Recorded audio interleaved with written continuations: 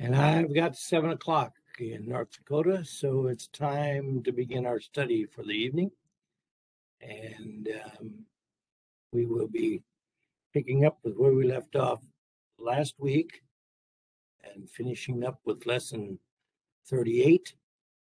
And we will pick up with lesson 39 tonight near the last part of the class. So let's begin with a word of prayer, and then we'll get started with our study. Let me get the screen that I want up here.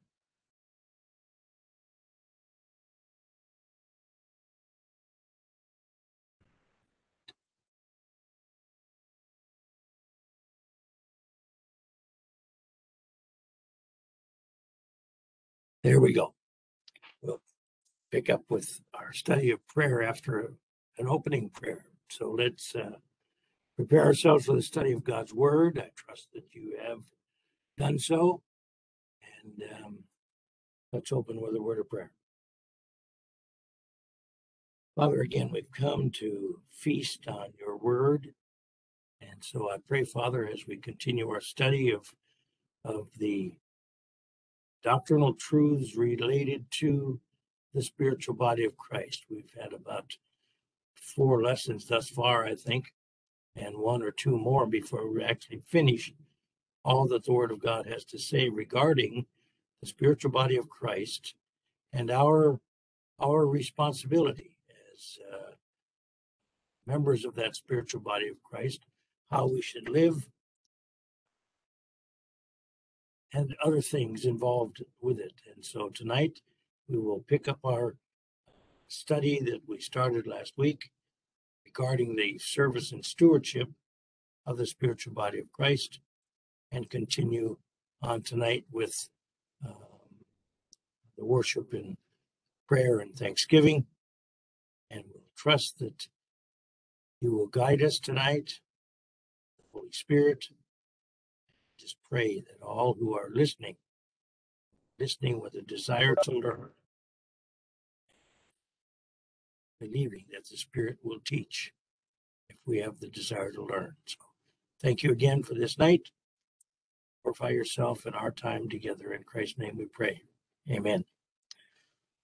Okay, so last week we finished the aspect of the service and stewardship related to the spiritual body of Christ.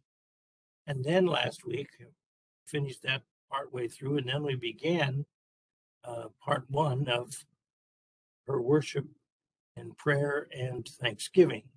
And so we spent most of the time last week regarding prayer, starting with prayer in the first Advent and Christ's prayer, and we saw that the Lord's Prayer given in Matthew 6 is not really the prayer for you and I as Christians today. That was the disciples' prayer in Matthew 6, but yet John 17 was in fact the true Lord's Prayer that relates to you and I as Christian today. It had relation to those who had followed Jesus Christ at that time, and applied to those who would come to salvation as a result of the work of those disciples and many others who have come since that time. And so we finished the lessons there, and then we came last week to the prayer of thanksgiving. And so that's where we'll pick up tonight, with the prayer of thanksgiving. True thanksgiving is the voluntary expression of heartfelt,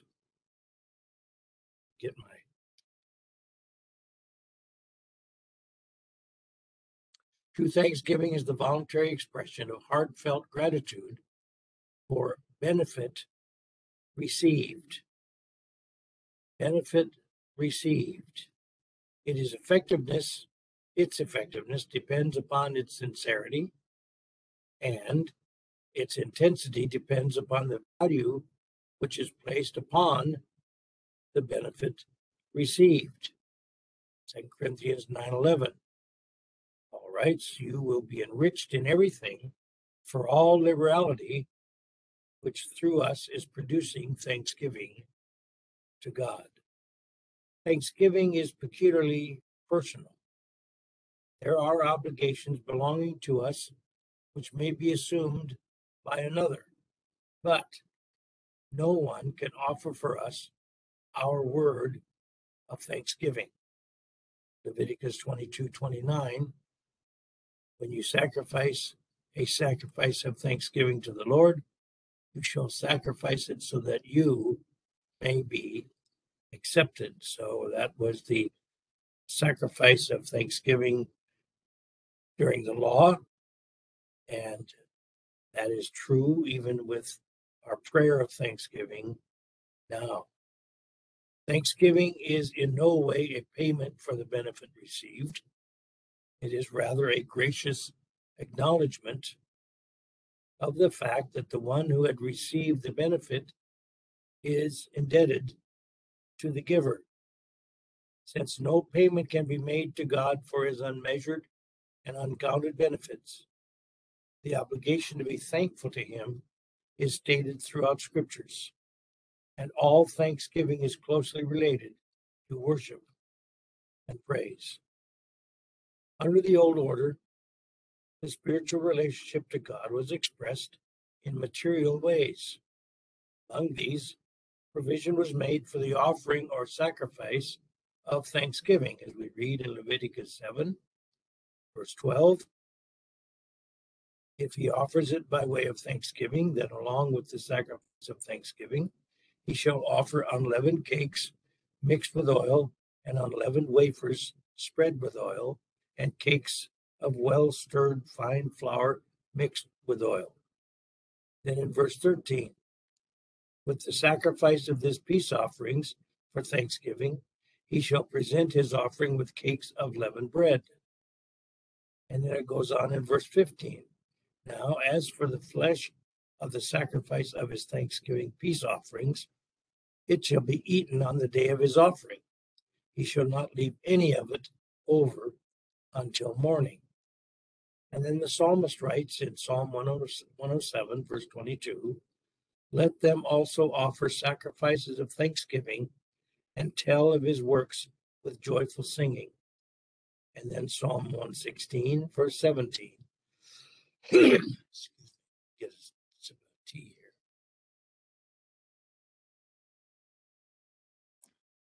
Psalm 116, 17. To you I shall offer a sacrifice of thanksgiving and call upon the name of the Lord. Similarly, in this age, it is the privilege of the believer to make sacrificial offerings of thanksgiving to God. However, if while offering the thanksgiving gift of thanksgiving, the motive should include the thought of compensation, the essential value of thanksgiving is destroyed. The subject of prayer is mentioned many times in the Old Testament and frequently in the Psalms. In the Old Testament,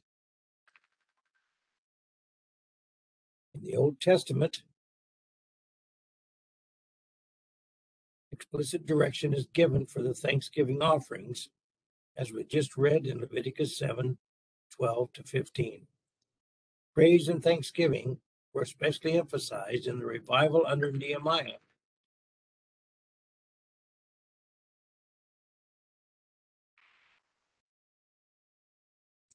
Excuse me.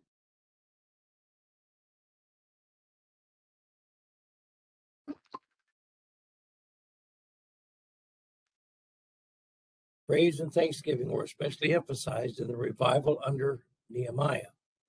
Nehemiah chapter 12, verses 24 to 40. Likewise, the prophetic message of the Old Testament anticipates thanksgiving as a special feature of worship in the coming kingdom. Isaiah 51:3. Indeed, the Lord will comfort Zion. He will comfort all her waste places, and her wilderness he will make like Eden, and her desert like the garden of the Lord. Joy and gladness will be found in her, thanksgiving and sound of a melody. And Jeremiah 30:19. From them will proceed thanksgiving and the voice of those who celebrate. And I will multiply them, and they will not be diminished. I will also honor them, and they will not be insignificant. So also, there is ceaseless thanksgiving in heaven, according to Scripture, Revelation 4:9. And when the living creatures give glory and honor and thanks to him who sits on the throne, to him who lives forever and ever. And Revelation 7:12, saying, Amen, blessing and glory and wisdom and thanksgiving and honor and power and might be to you, our God, forever and ever. Amen. And Revelation 11:17, saying, we give you thanks, O Lord God, the Almighty, who are and who were, because you have taken your great power and begun to reign. An important feature of Old Testament thanksgiving is the appreciation of the person of God apart from all his benefits.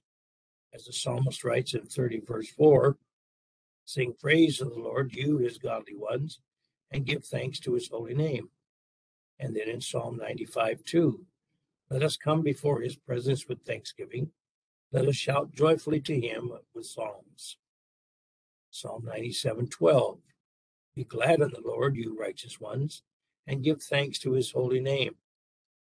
Psalms 100:1-5, a psalm of thanksgiving. Serve the Lord with gladness. Come before him with joyful singing. Know that the Lord himself is God. It is he who has made us, and not we ourselves. We are his people and the sheep of his pasture. Enter his gates with thanksgiving and his courts with praise. Give thanks to him. Bless his name, for the Lord is good.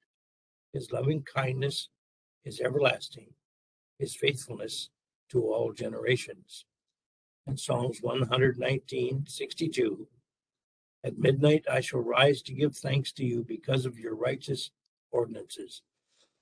Excuse me again.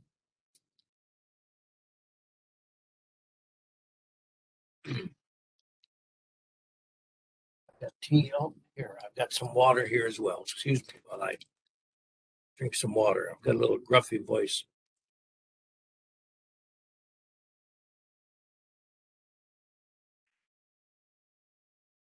Okay.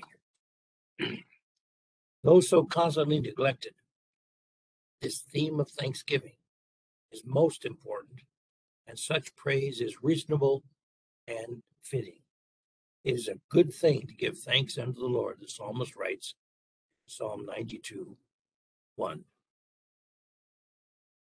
In the New Testament, the theme of thanksgiving is mentioned over 45 times, and this form of praise is offered for both temporal and spiritual blessing. Christ's unfailing practice, giving thanks for food, should prove an effectual example to all believers. As we read in Matthew 15:36, and he took the 7 loaves and the fish, and giving thanks, he broke them and started giving them to the disciples, and the disciples gave them to the people. And Matthew 26:27, and he had taken a cup, and when he had taken a cup and given thanks, he gave it to them, saying, drink from it, all of you. Mark 8:6, and he directed the people to sit down on the ground, and taking the 7 loaves, he gave thanks and broke them, and started giving them to his disciples to serve them, and they served them to the people. Mark 14:23, when he had taken a cup and given thanks, he gave it to them, and they all drank from it. Luke 22:17, and when he had taken a cup and given thanks, he said, take this and share it among yourselves. And in verse 19, and when he had taken some bread and given thanks, he broke it and gave it to them, saying, this is my body, which is given for you. Do this in remembrance of me.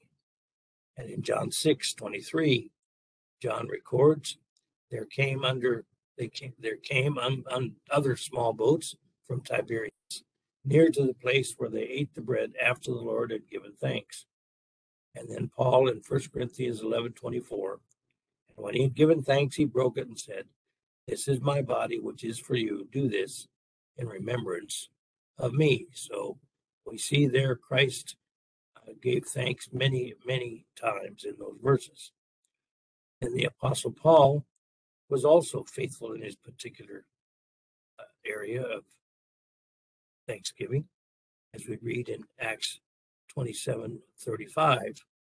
Having said this, he took bread and gave thanks to God in the presence of all, and he broke it and began to eat. Romans 14:6. He who observes the day, observe it to the Lord, and he who eats does so for the Lord, for he gives thanks to God. And he who eats not for the Lord, he does not eat and give thanks to God. And 1 Timothy 4:3 and 4. Men who forbid marriage and advocate abstaining from food which God has created to be gratefully shared by those who believe and know the truth. For everything created by God is good, and nothing is to be rejected if it is received with gratitude. Thanksgiving on the part of the Apostle Paul is worthy of close attention. He uses the phrase, "Thanks be unto God," in connection with Christ as the indescribable gift. 2 Corinthians 9:15, concerning the victory over the grave, which is secured by the resurrection. 1 Corinthians 15:57. But thanks be to God who gives us the victory through our Lord Jesus Christ. And because of the present triumph which is ours through Christ, read in 2 Corinthians 2:14. But thanks be to God who always leads us in triumph in Christ and manifests through us the sweet aroma of the knowledge of him in every place. Paul's thanksgiving to God for believers. 1 Thessalonians 1:2. We give thanks to God always for you, for all of you, making mention of you in our prayers. And to the Thessalonians, he writes in 1 Thessalonians 3:9, for what thanks can we render to God for you in return for all the joy with which we rejoice before our God on your account. For Titus in particular, 2 Corinthians 8:16, but thanks be to God who puts the same earnestness on your behalf in the heart of Titus. And Paul's exhortation that thanks be given for all men, as he writes to Timothy in 1 Timothy 2:1. First of all, then, I urge that entreaties and prayers, petitions, and thanksgivings be made on behalf of all men. And likewise, object lessons to all the children of God. Two important features of thanksgiving, according to the New Testament, should be noted.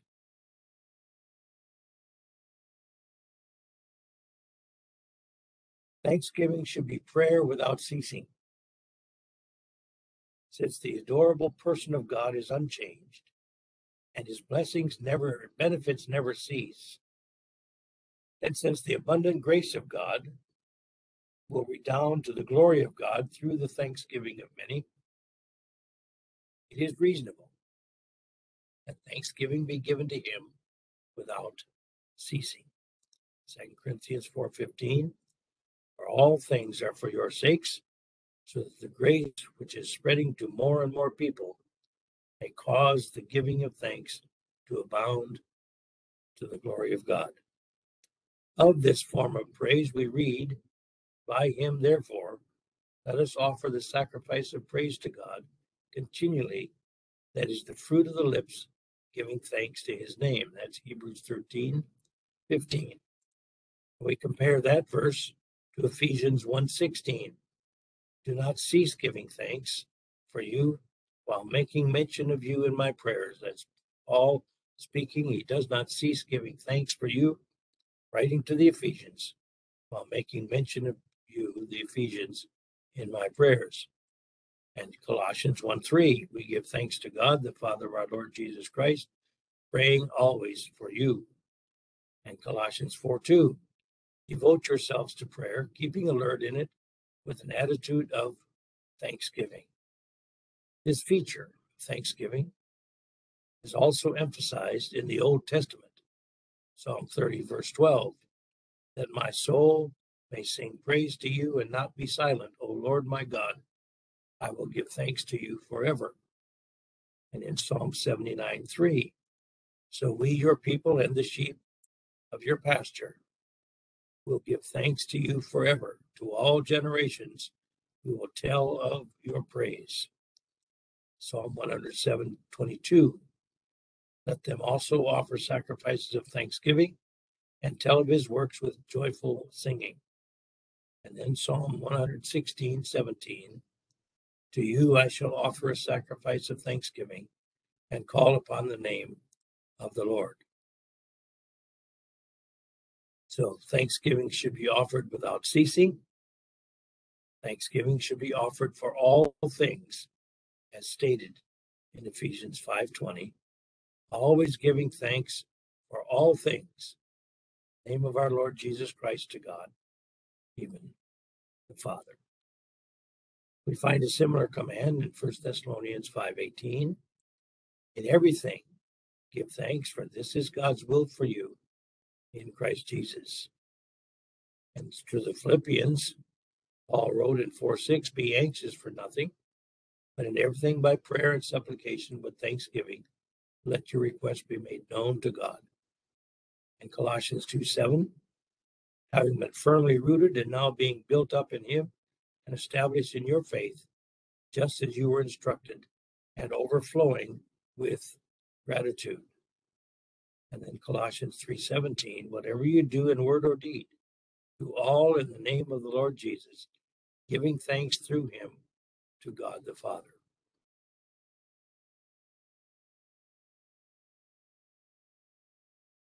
Giving thanks always for all things is far removed from giving thanks sometimes for some things. However, having accepted the truth that all things work together for good, them who love God, it is fitting that thanks be rendered to God for all things. Such God-honoring praise can be offered only by those who are saved, living in the sphere of the Spirit. As we read in Ephesians 5:18-21, and do not get drunk with wine, for that is dissipation, but be filled in the sphere of the Spirit, speaking to one another in psalms and hymns and spiritual songs, singing and making melody with your heart to the Lord, always giving thanks for all things in the name of our Lord Jesus Christ to God, even the Father, and be subject to one another in the fear of Christ.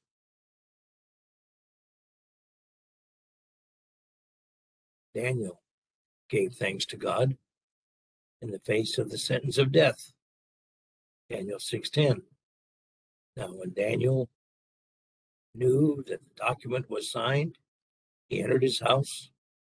Now, in his roof chamber, he had windows open toward Jerusalem. And he continued kneeling on his knees 3 times a day, praying and giving thanks before his God, as he had been doing previously. And Jonah gave thanks to God from the belly of the great fish and from the depths of the sea. Jonah 2:9. But I will sacrifice to you with the voice of thanksgiving. That which I have vowed I will pay. Salvation is from the Lord. The common sin of gratitude toward God is illustrated by one of the events recorded in the ministry of Christ. 10 lepers were cleansed, but only one returned to give thanks, and he was a Samaritan. As we read the story in Luke 17, beginning in verse 11, while he was on the way to Jerusalem, he was passing between Samaria and Galilee. As he entered a village, 10 leprous men who stood at a distance met him, and they raised their voices, saying, Jesus, Master, have mercy on us. When he saw them, he said to them, go and show yourselves to the priests. And as they were going, they were cleansed. Now one of them, when he saw that he had been healed, turned back, glorifying God with a loud voice. And he fell on his face at his feet, giving thanks to him, and he was a Samaritan. Then Jesus answered and said, Were there not 10 cleansed?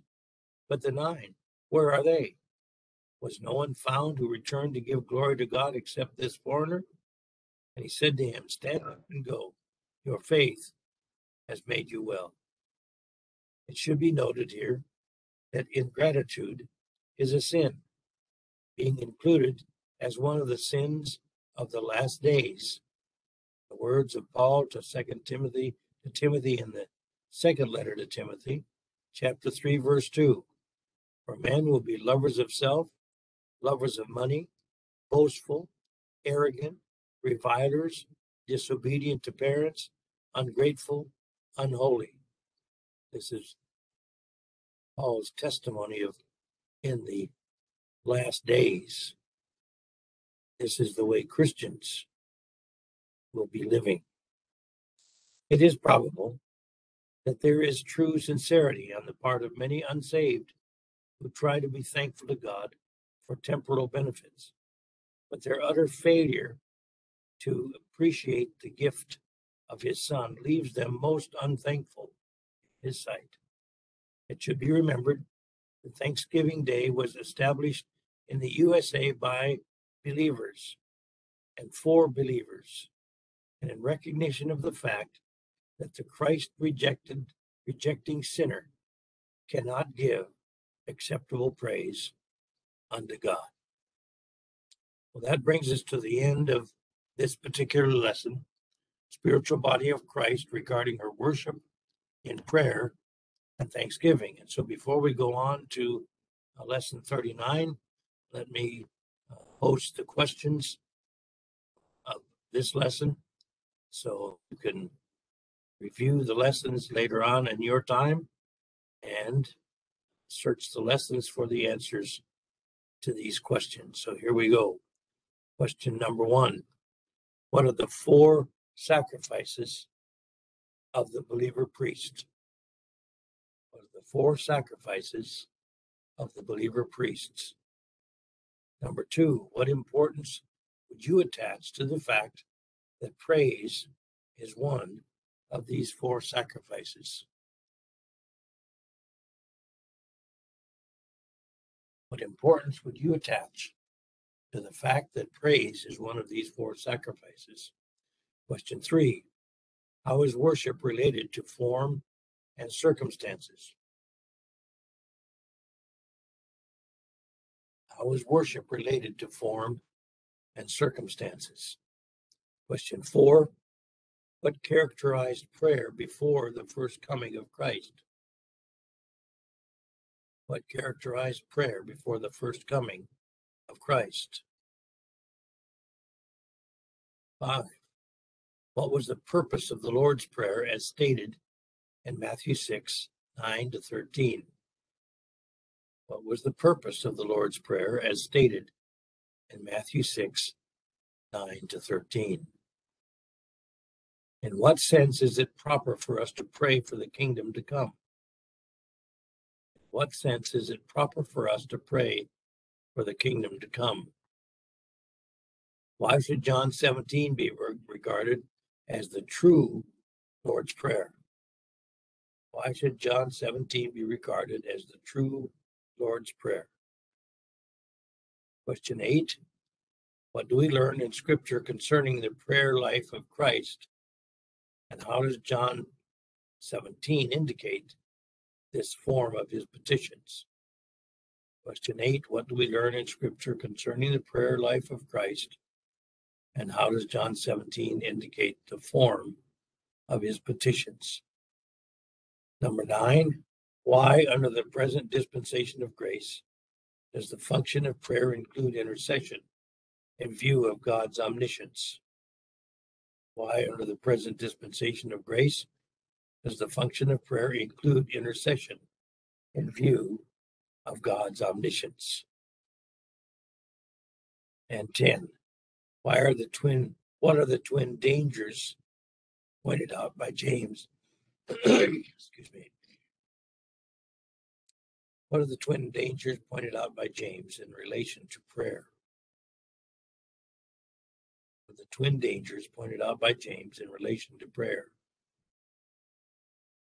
What is the unlimited scope of prayer under grace? What is the unlimited scope of prayer under grace? How does the Spirit relate to our petitions?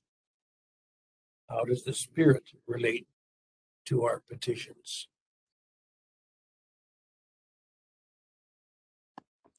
What are the dangers? Number 13, what are the dangers, on the one hand, of irregular prayer time, and on the other hand, of useless repetitions? What are the dangers, on the one hand, of irregular prayer time, on the other hand, of useless repetitions? 14, why should prayer under grace be offered to the Father in the name of the Son and in the power of the Holy Spirit? Why should prayer under grace be offered to the Father in the name of the Son and the power of the Holy Spirit? 15. Why is thanksgiving to God a personal matter? Why is thanksgiving to God a personal matter? 16. In what sense is thanksgiving a sacrifice? What sense is thanksgiving a sacrifice? 17. How does thanksgiving relate to the person of God as in contrast with his works? How does thanksgiving relate to the person of God as in contrast with his works? 18. What are some of the outstanding illustrations of thanksgiving in the New Testament? What are some of the outstanding illustrations of thanksgiving in the New Testament? 19. What two important features of thanksgiving are noted in the New Testament? What two important features of thanksgiving are noted in the New Testament? 20. Why is failure to give thanksgiving a sin? Why is failure to give thanksgiving a sin? 21. Why is thanksgiving properly offered only by believers? Why is thanksgiving properly offered only by believers? And so there's the questions for lesson 38. And now let me go to the other lesson we'll pick up tonight, and that is Major Bible Theme number 39.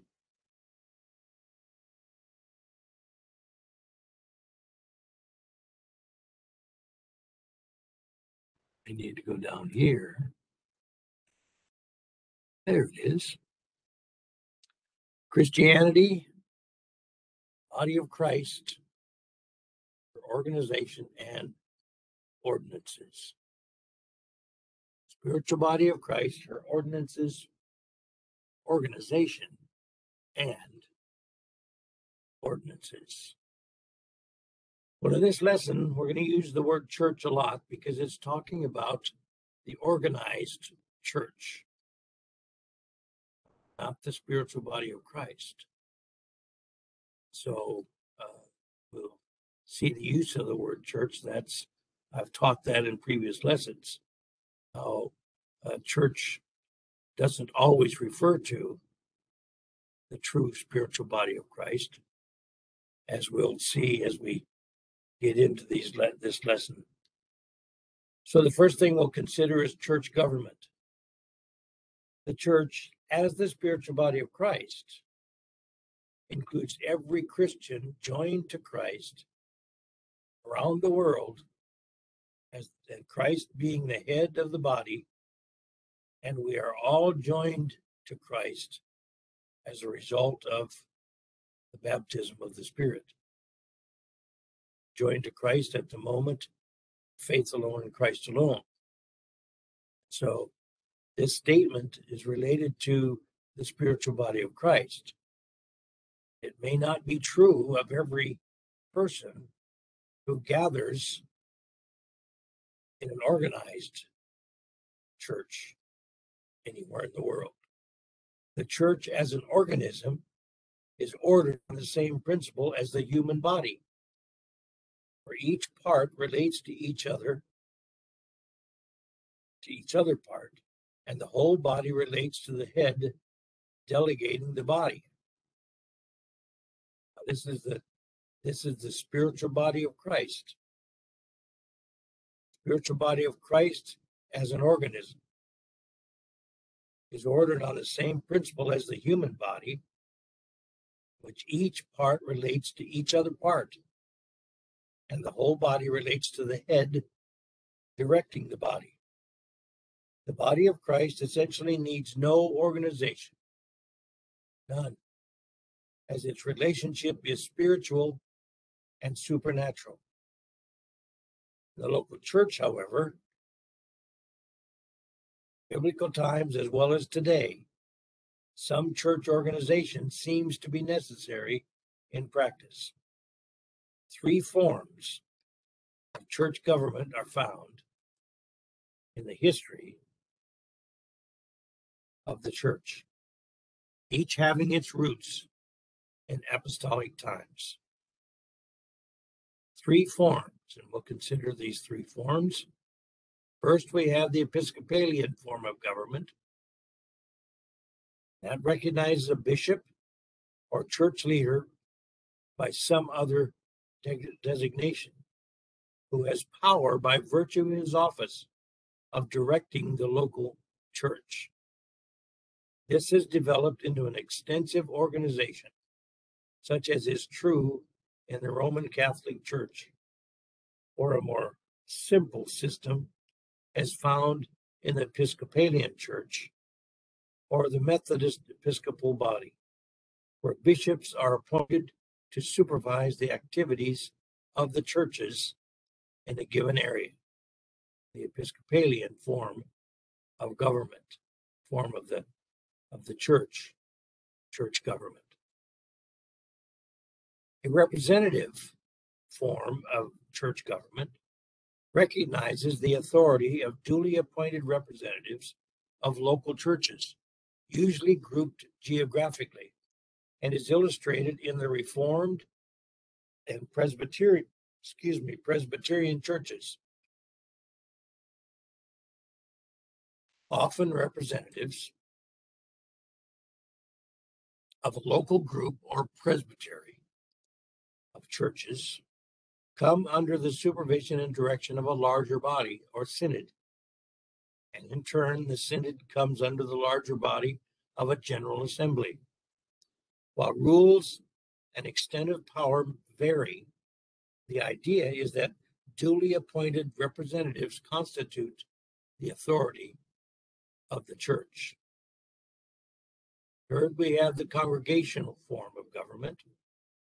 This form of government is where the seat of authority is in the local congregation, and important matters are decided by the congregation without respect to authority of other churches or officials. Illustrating this form of government are congregational churches such as the United Church of Christ, the Disciples churches, and the Baptist churches. While local churches may be subject in some degree to higher bodies, committees, or officials, the concept of a congregational church is that a local congregation determines its own affairs and elects and ordains its own ministers and directs the use of its own treasury. In the early church, all three forms of government are in evidence to some extent. Many of the early churches recognized the apostles as having primary authority. This seems to have passed, however, with the first generation of Christians. Representative government is illustrated in the council at Jerusalem in Acts 15, wherein the apostles and elders in Jerusalem were considered authoritative on the doctrinal questions which the churches raised. Strictly speaking, however, they were neither elected nor representatives of the church in the modern sense. As churches matured and no longer needed apostolic supervision. The government of the churches seems to have passed to each local church itself.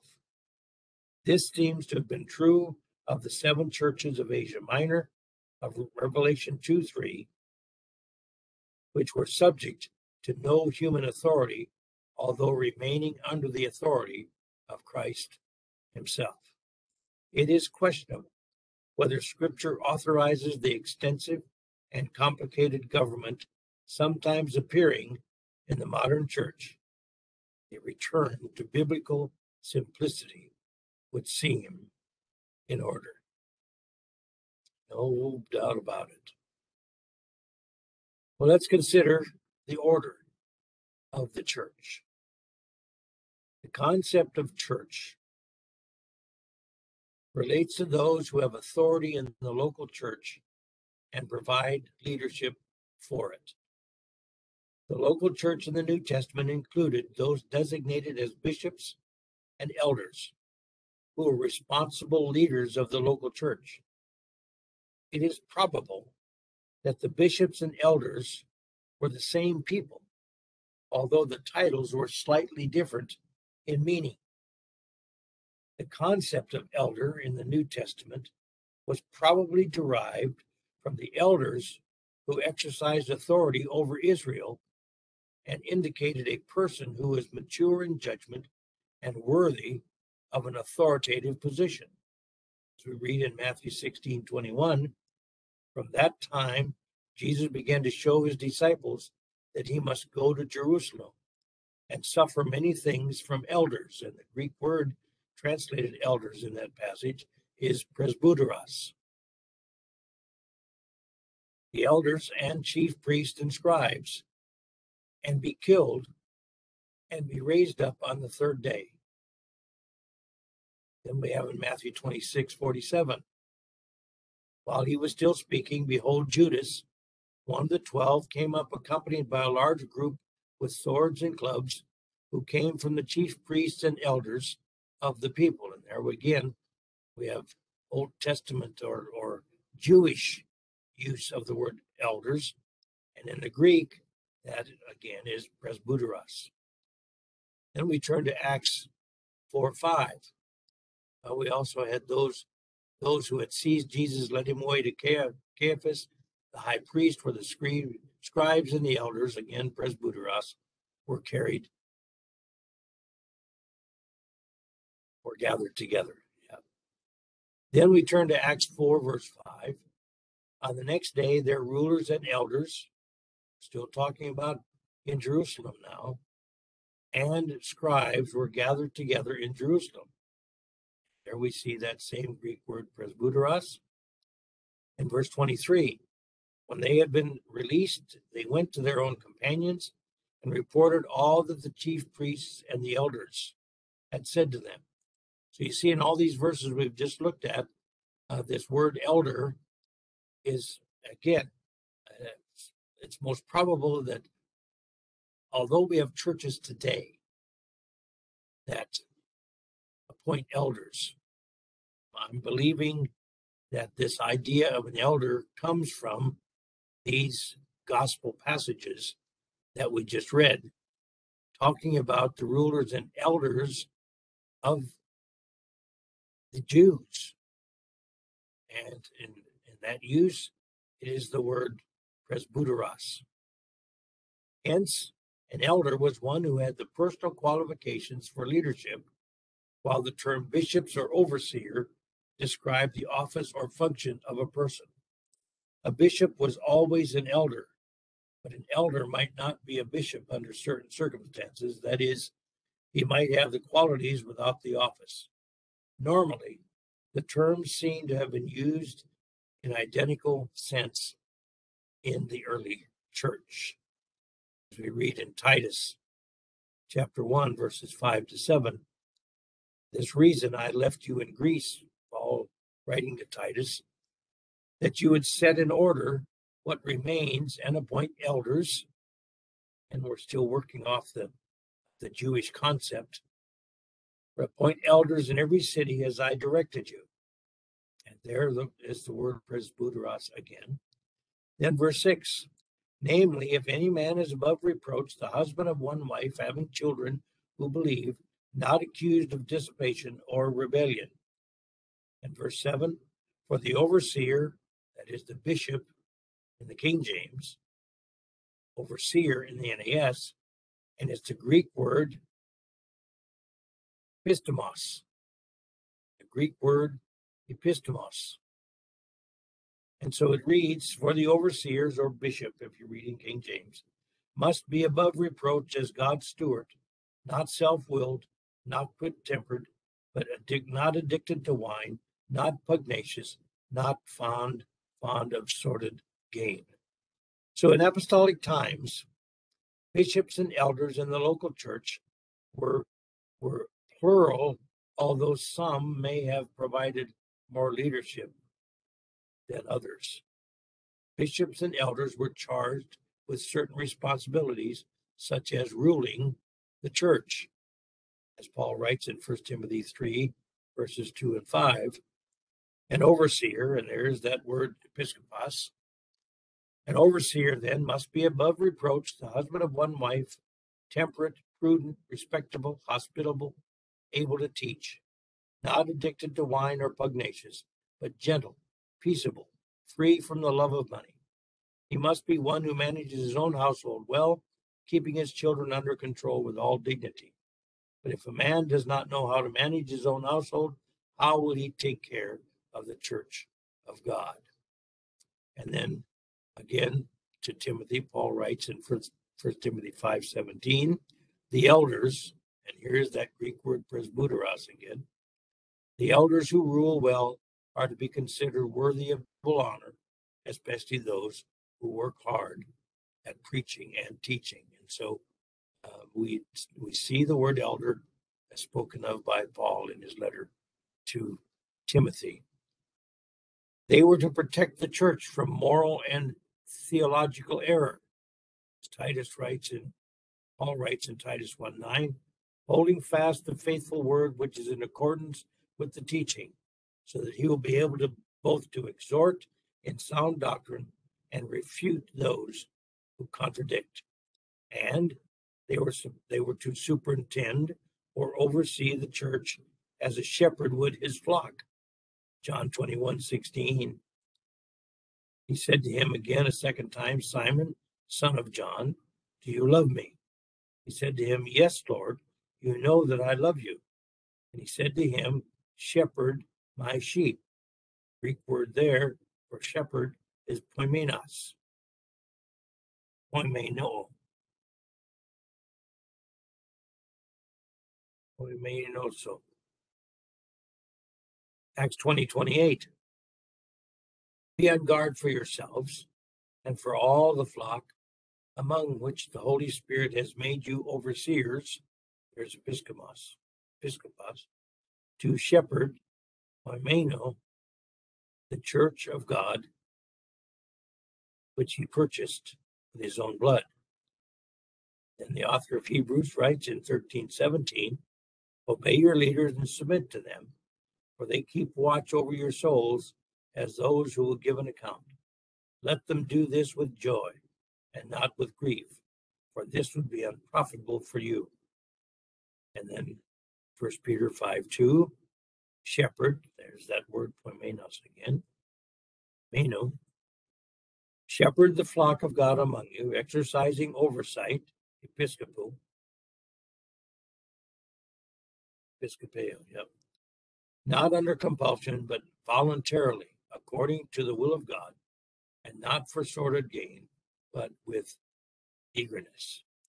Although they were appointed by the apostles in the early church, it seems that as these churches matured, appointment was by the church itself, and such appointment was a recognition of their spiritual qualities, which qualified them for places of leadership, such as Acts 14:23, when they had appointed elders for them in every church, having prayed with fasting, they commended them to the Lord in whom they had believed.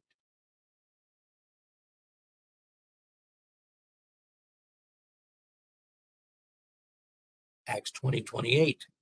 Be on guard for yourselves and for all the flock, among which the Holy Spirit has made you overseers, shepherd the church of God, which he purchased with his own blood. And then Titus 1:5.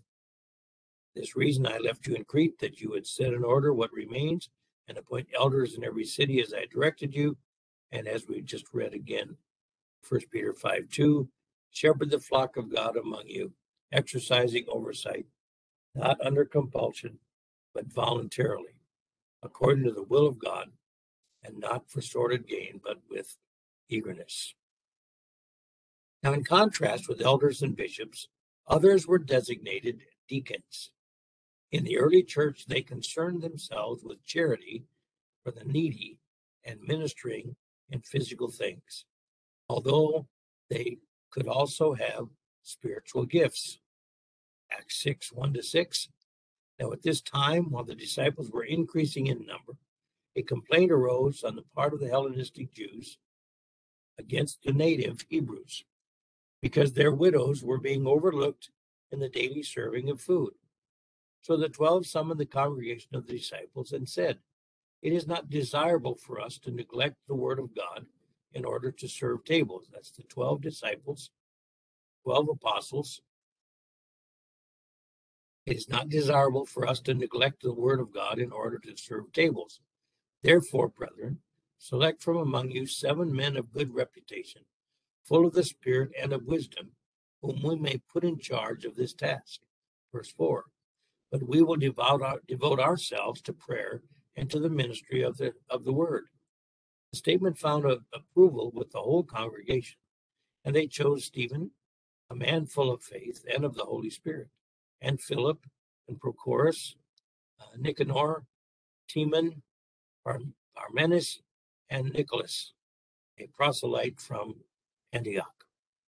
And these they brought before the apostles, and after praying, they laid their hands on them. So these became the servants, the deacons, and their purpose was to serve. Then we have 1 Timothy 3:8-13.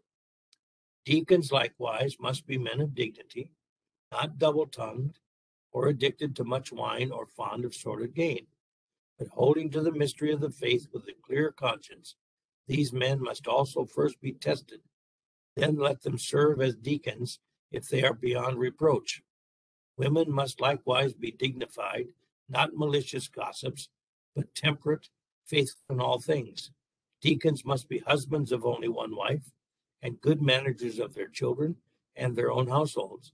For those who have served well as deacons obtain for themselves a high standing and great confidence in the faith that is in Christ Jesus.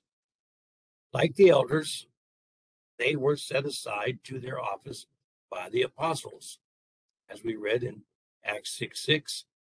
And these they brought before the apostles, and after praying, they laid their hands on them. In Acts 13:3. Then when they had fasted and prayed and laid their hands on them, they sent them away. 2 Timothy 1:6. For this reason, I remind you to kindle afresh the gift of God, which is in you through the laying on of my hands.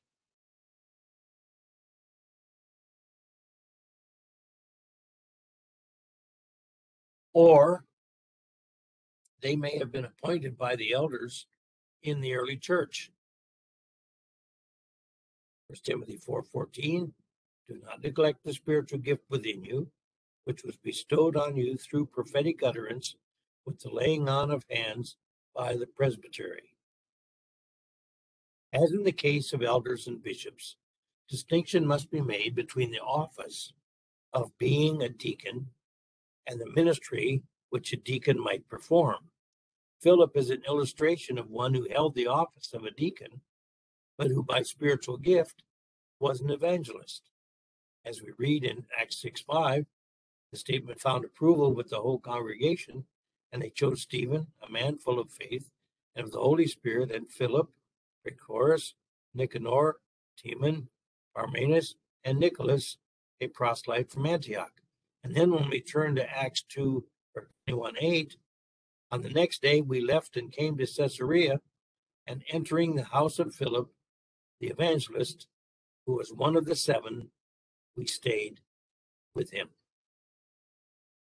In the church today, some churches tend to recognize a single pastor as the elder, and other officials who assist him in spiritual matters as deacons. This does not seem, however, to be based on biblical practice. The ordinances of the church is our next subject, and we'll get partially through this and call it a night, but we'll begin. Most Protestant churches recognize only 2 ordinances: baptism and the Lord's Supper. Exceptions to this may be found in certain bodies who recognize foot washing, as illustrated in Christ washing the disciples' feet, John 13, as another ordinance. The Roman Catholic Church adds a number of ordinances. Only Baptist and the celebration of the Lord's Supper are almost universally recognized.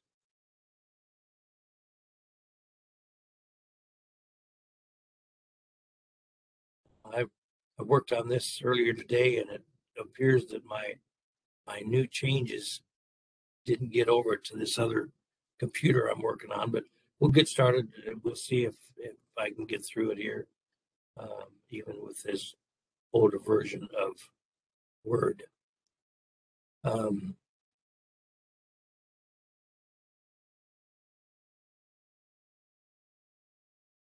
Only water baptism and the celebration of the Lord's Supper are almost universally recognized. Roman Catholic Church adds several ordinances. So let's first turn to the doctrine of baptism, since baptism is one of those ordinances that a lot of churches practice. Let's go with that. Doctrine of baptism. Hebrews 5:11 through chapter 6, verse 3. Concerning him we have much to say, and it is hard to explain, since you have become dull of hearing. For though by this time you ought to be teachers, you have need again for someone to teach you the elementary principles of the oracles of God. And you have come to need milk and not solid food. For everyone who partakes only of milk is not accustomed to the word of righteousness, for he is an infant. But solid food is for the mature, who because of practice have their senses trained to discern good and evil. Therefore, leaving the elementary teaching about the Christ, let us press on to maturity, not laying again a foundation of repentance from dead works and of faith toward God, of instruction about washings and laying on of hands, and the resurrection of the dead, and eternal judgment. And this we will do if God permits. In these verses, the believers in the first century Jerusalem were called down for the failure to mature in the faith. These believers, who by now should have been teachers, were still babes, needed someone to teach them the basics of the word. The author of Hebrews urges these people to get past the elementary teachings and to press on to maturity. He then lists 7 foundational doctrines that believers must understand if they ever hope to reach maturity. One of these is the doctrine of baptisms. The usage of the Greek word baptizo can be traced as far back as the 9th century BC. The word had two basic meanings: to change the nature of something and to identify something with its purpose. The first meaning was employed by Homer in the Odyssey to describe tempering of a sword. When the hot metal was plunged into water, the sword was baptized, meaning it changed from soft to hard metal. So that's the first use. When something does in fact change, that sword, when plunged into the hot water and into the water, is changed from soft metal to hard metal. The second meaning was used by the Spartans, who would baptize their spears before a battle by dipping the tip of the spear in blood. This process did not change the physical characteristics of the weapon, but served as a picture of it becoming a battle spear, one that had tasted blood. 9 different baptisms are taught in the New Testament. 5 of these baptisms are non-water baptisms, considered real baptisms in that a real change takes place, like the sword thrust into the water and the soft metal becomes hardened steel. And 4 of these are water baptisms, considered ritual baptisms, in which no change takes place, but something is simply identified with its purpose. So let's begin with the 5 non-water or real baptisms. The first is the baptism of Moses. We find that in 1 Corinthians 10, 1 and 2. For I do not want you to be unaware, brethren, that our fathers were all under the cloud, and all passed through the sea. All were baptized into Moses in the cloud and in the sea. In the baptism of Moses, Moses is identified with a cloud, and the children of Israel are identified with Moses. The cloud is Jesus Christ. The people of the Exodus generation passed through the Red Sea from slavery to freedom. No one got wet.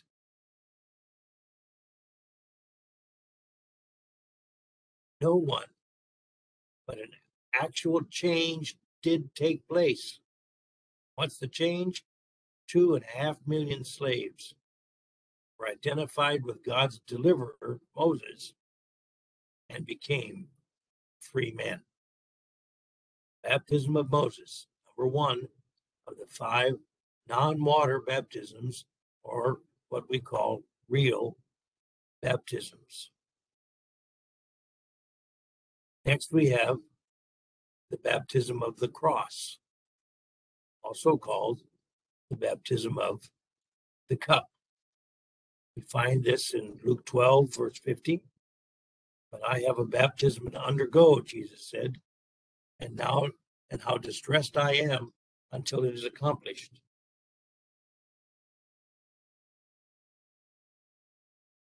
And also Matthew 20:22. But Jesus answered and said, you do not know what you are asking for. Are you able to drink the cup that I'm about to drink? They said to him, we are able. In the baptism of the cross, of the cup, when the sins of all men were poured out on Christ, the Lord was changed. He became sin. As we read in 2 Corinthians 5:21, he made him who knew no sin to be sin on our behalf, that we might become the righteousness of God in him. On the cross, when Jesus was identified with our sins, he was under condemnation, severed from God the Father. As we read in Matthew 27:46, about the 9th hour, Jesus cried out with a loud voice, saying, Eli, Eli, lama sabachthani. That is, my God, why hast thou forsaken me? One of the results of the baptism of the cross is that the believer is healed by his wounds. As Peter writes, 1 Peter 2:24, and he himself bore our sins in his body on the cross, that we might die to sin and live to righteousness. For by his wounds you were healed. Third, we have the baptism of the present age believer by the Holy Spirit into Jesus. This is one of the two baptisms that are referred to as the baptism of the Holy Spirit. The change that takes place is that at the moment of salvation, the believer is baptized by the Holy Spirit by changing him from being identified in Adam to being identified in Christ. We are all born in Adam, condemned. And we place our faith in the Lord Jesus Christ, according to 1 Corinthians 15:22. For as in Adam all die, so also in Christ all will be made alive. So at the moment of salvation, the Holy Spirit takes us out of Adam and places us into Christ. Paul writes in 1 Corinthians 12:13, by one Spirit we were all baptized into one body, whether Jews or Greeks, whether slaves or free, we were all made to drink of one Spirit. Romans 6:3, or do you not know that all of us who have been baptized into Christ Jesus have been baptized into his death? 2 Corinthians 5:17, therefore if anyone is in Christ, he is a new creation. The old things passed away, behold, new things have come. Galatians 3:27, for all of you who are baptized into Christ have clothed yourselves with Christ. Next, we have baptism of the church age believer by Jesus with the Holy Spirit. This is the second of two baptisms that are referred to as the baptism of the Holy Spirit. The change that takes place is that at the moment of salvation, Jesus Christ baptizes the believer with the Holy Spirit by placing the Holy Spirit inside the believer's human spirit permanently. There's a picture of that. We are, as human beings, with a body and a soul, and a body is totally infected with the sin nature. Now, according to Titus chapter 3, verses 5 and 6, he saved us not on the basis of deeds which we have done in righteousness, but according to his mercy, by the washing of regeneration and renewing by the Holy Spirit, whom he poured out upon us richly through Jesus Christ our Savior. So at the moment we've placed our faith in the Lord Jesus Christ, according to Titus, the Holy Spirit is going to regenerate or revive our dead human spirit. And once that human spirit is revived, according to Matthew 3:11, John the Baptist said that Jesus, when he comes, would baptize you with the Holy Spirit. And so the moment we become saved, that prophecy by John is fulfilled. Jesus baptizes the believer with the permanent indwelling of the Holy Spirit. Romans 8:11, but if the spirit of him who raised Jesus from the dead dwells in you, he who raised Christ Jesus from the dead will also give life to your mortal bodies through his Spirit who dwells in you. 1 Corinthians 3:16, do you not know that you are a temple of God and that the Spirit of God dwells in you? Excuse me. And that brings us to the fifth non-water real baptism, the baptism of fire. We read in Matthew 3:11, we just read it. Again, John says, as for me, I baptize you water for repentance, but he who is coming after me is mightier than I, and I am not fit to remove his sandals. He will baptize you with the Holy Spirit, and he will baptize you with fire. Luke 3:16, we read the same. John answered and said to all of them, as for me, I baptize you with water, but one is coming who is mightier than I am not fit to untie the thong of his sandals. He, that is Jesus Christ, will baptize you, the believer, with the Holy Spirit and with fire. In the coming baptism of fire, all unbelievers will be identified with the fire of judgment. A permanent change will take place at the second advent when unbelievers are removed from the earth and sent to eternal destruction. As we read in 2 Thessalonians 1:7-9, and to give relief to you who are afflicted, and to us as well, when the Lord Jesus shall be revealed from heaven with his mighty angels in flaming fire, dealing out retribution to those who do not know God, and to those who do not obey the gospel of our Lord Jesus.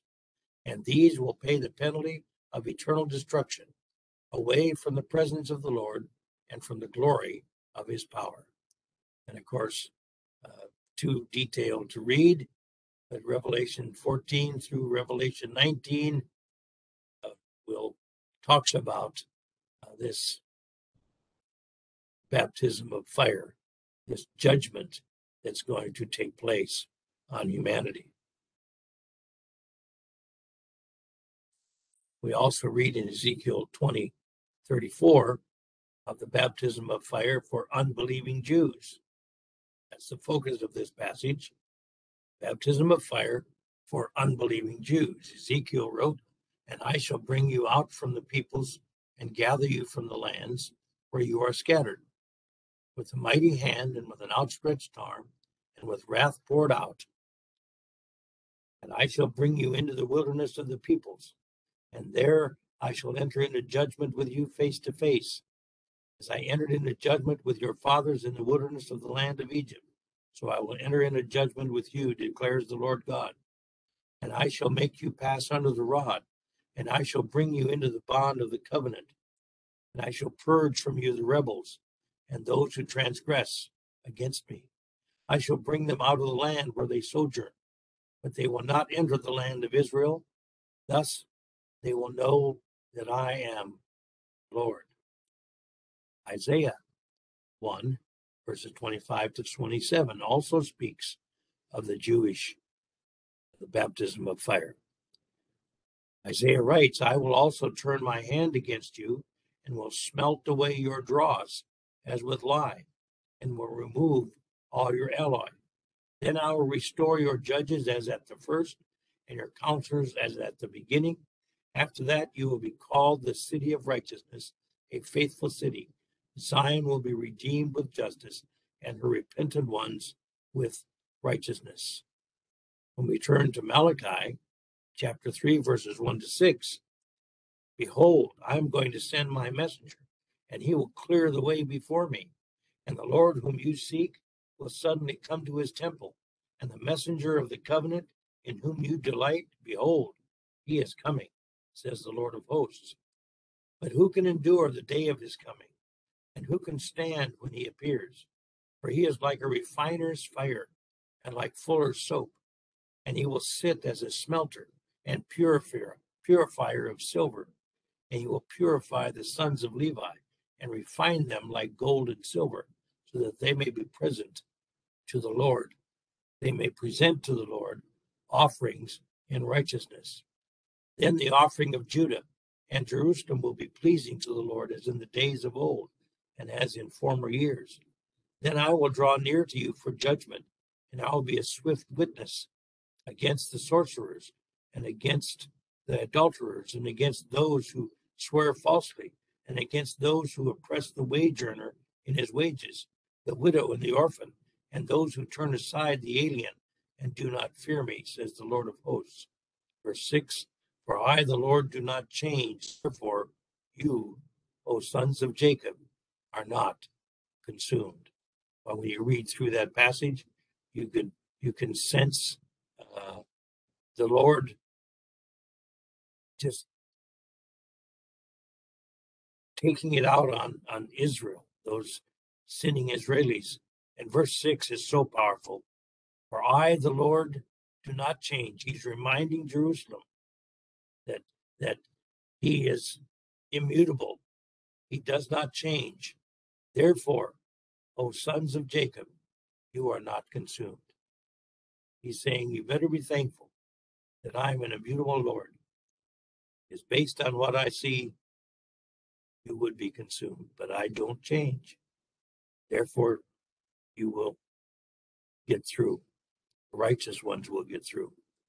Then in Malachi 4, 1-3, for behold, the day is coming, burning like a furnace, and all the arrogant and every evildoer will be chaff. And the day that is coming will set them ablaze, says the Lord of hosts, so that it will leave them neither root nor branch.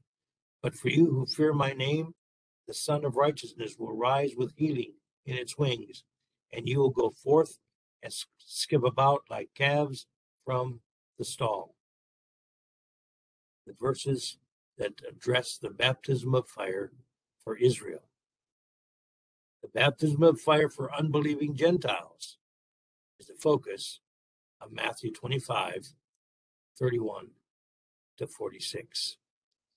But when the Son of Man comes in his glory, all the angels with him, then he will sit on his glorious throne. All the nations will be gathered before him, and he will separate them from one another, as a shepherd separates the sheep from the goats. And he will put the sheep on the right and the goats on the left. Then the king will say to those on his right, come, you who are blessed of my Father, inherit the kingdom prepared for you from the foundation of the world. These are the believers. And I say they're Gentile believers because it says in verse 32, and all the nations will be gathered before him.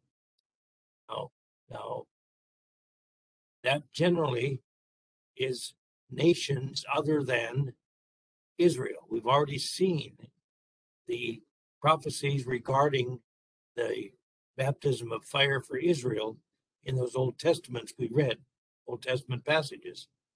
So then, when Jesus returns and sits on his glorious throne, he will gather all the non-Jewish nations. That's the Gentiles.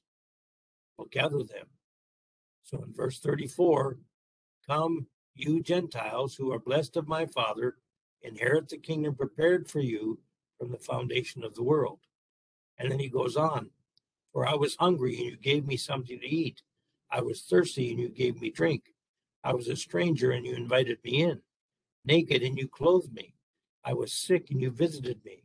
I was in prison and you came to me. Then the righteous Gentiles will answer him, saying, Lord, when did we see you hungry and feed you, or thirsty and give you drink? And when did we see you a stranger and invite you in, or naked and clothe you? And when did we see you sick or in prison and come to you? And the king will answer and say to them, truly I say to you, to the extent that you did it to one of these brothers of mine, even the least of them, you did it to me. Now these verses are in Matthew 25. These are talking about the answering the disciples' question when they asked them, what will be the sign of the end of the age, and what will be the sign of your coming?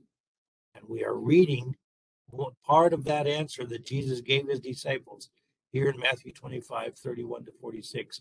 So this is what's going to take place regarding the Gentiles when he comes to establish his kingdom, and the baptism of fire removes all the unbelievers from the earth. He casts them into hell and eventually into the lake of fire.